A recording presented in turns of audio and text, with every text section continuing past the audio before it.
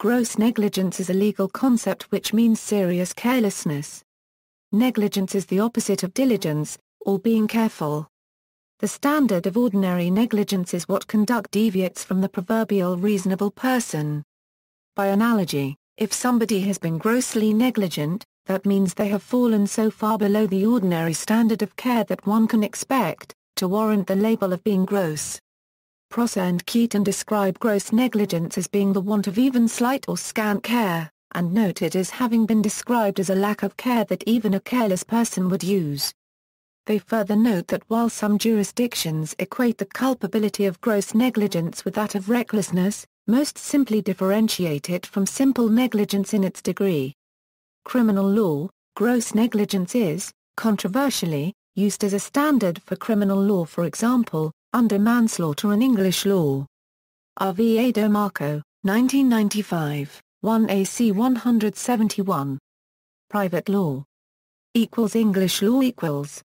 The concept of gross negligence is broadly distrusted by English law.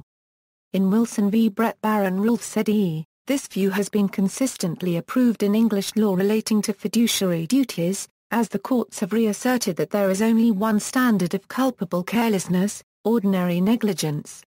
The preferred view has been that the context of a trustee, company director or other fiduciary's judgment is to be taken into account when the judge reviews the exercise of discretion. In Holland v. Arlo Limited or Merritt L.J. said, the leading case is Armitage v. Nurse, where Millet L.J. was asked to decide whether an exclusion clause was effective to absolve a trustee from an accusation of negligence when applying property to beneficiaries. It was held that exclusion clauses were still effective, but on the point of principle, as a default position all trustees are liable for ordinary negligence. Millet L.J. said. U.S. corporate law equals. Roman law. Roman lawyers had an axiom that gross negligence amounts to an intentional wrong, or culpa lata dolo equate parita.